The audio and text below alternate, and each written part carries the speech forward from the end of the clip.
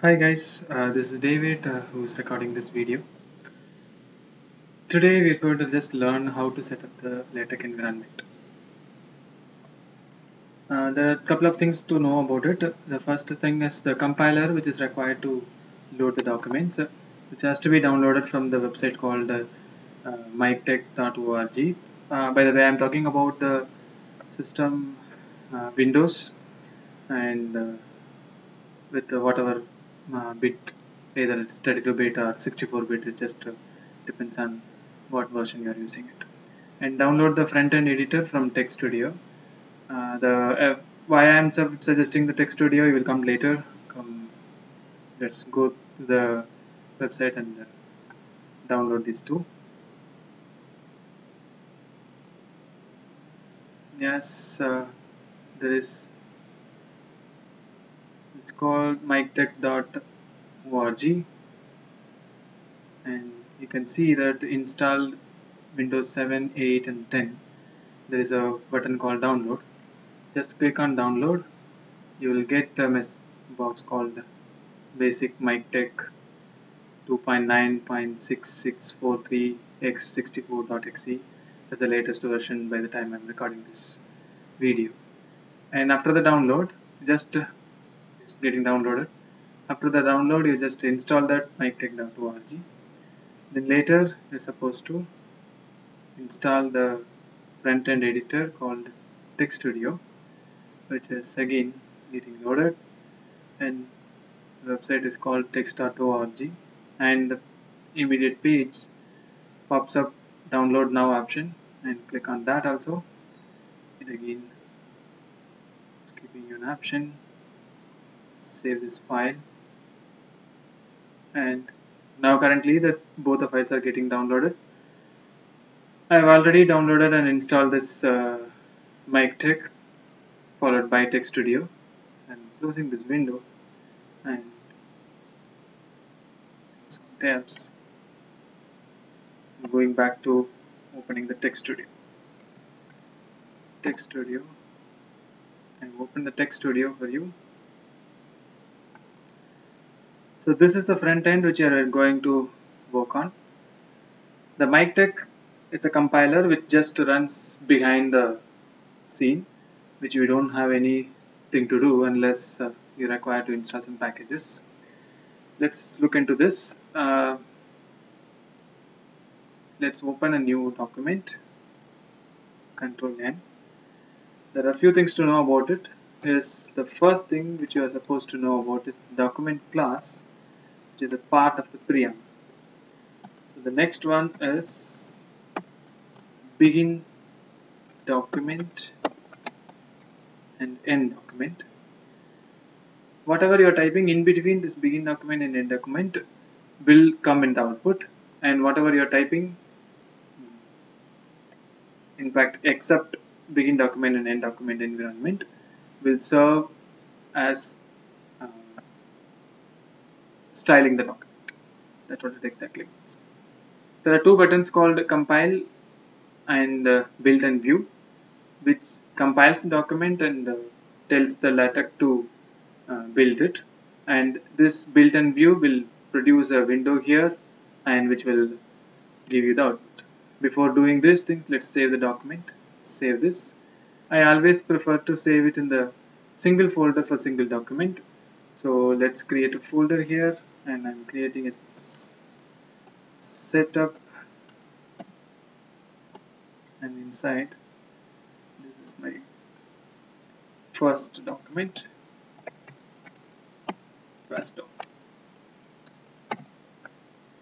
Save this file. Let's compile this. Let's go and look into what's happening in the folder. Let's open the folder, desktop, and this is the folder which we have created, setup, and in this we have created only this file, but after compiling there are 4 more files as generated, which is called an ax file, and log file, and pdf file, and .gz file. With this file is really helpful when you suppose lost the document, you can always retrieve the document. Okay, let's go back to Text Studio, and built-in.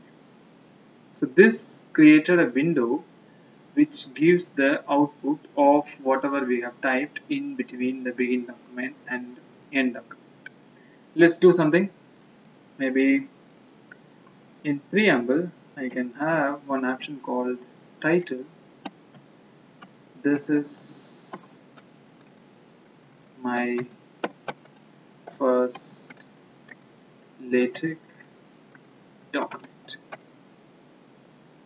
and in the document I am writing a command called make title and compile.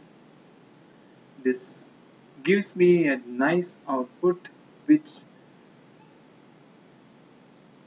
takes the argument of title and prints this over here with the date. So if you don't want the date, just type date and to empty braces and compile again. Make sure that whenever you do any corrections over here or here, you should always compile the document to get updated. So this gives only the title. There is a nice argument called as author, my name, that's David Raj Michael. Again compile. So this gives the author of the document. So that's it. This is the setup. And whenever you go for a report, you also called as an environment called begin abstract and end abstract. So in this tutorial we will learn how to set up the LaTeX environment for math users. Of course, for other users, let's compile it. So this created a new page which is called as abstract. So that's awesome, right? After the abstract, if you want to type something, you can always type something like that. It will also give this. The wonderful thing which you are supposed to know is every document should be separated by the chapters and sections. Let's go to that. Since it's a report, I can directly start with the chapter. So the command to create a chapter is /chapter, and within the bracket you can always type the chapter title. So this is my first chapter. To see the effect, you can always compile, and this creates a chapter which is nicely formatted. You can see that, and there are many things you can do. This is my second chapter.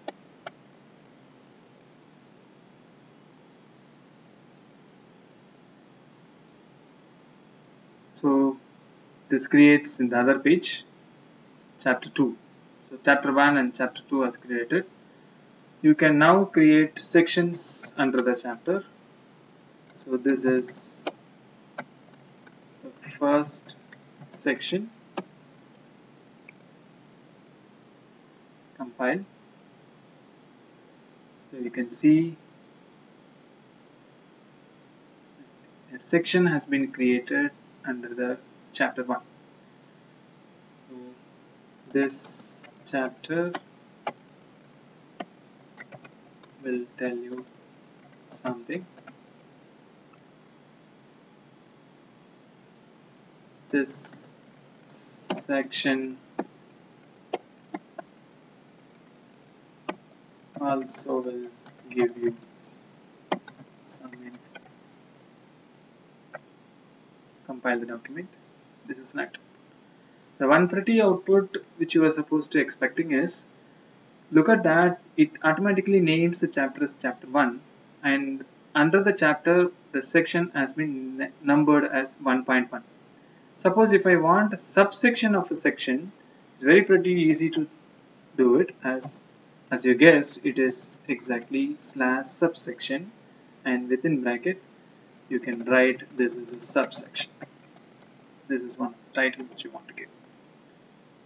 So compile, and The numbering is, as you again guessed it, it is 1.1.1, which is referring as chapter 1, section 1 and subsection.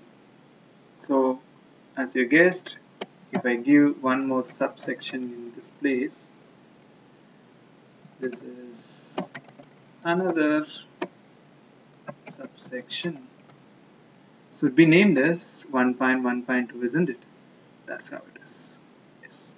The wonderful thing which LaTeX does is how to create the table of contents. So I wanted to create a table of contents. Here, just write a single command called /table of contents and compile. Always make sure that to update anything in the table of contents, we have to compile twice, since the first time it gave the output. So the contents also has been created as a chapter, and it has nicely gave you that the first chapter under that section, under that subsection, and this is the second chapter. Okay. So you guys play around with this. Let's see in the next video how to style it this time.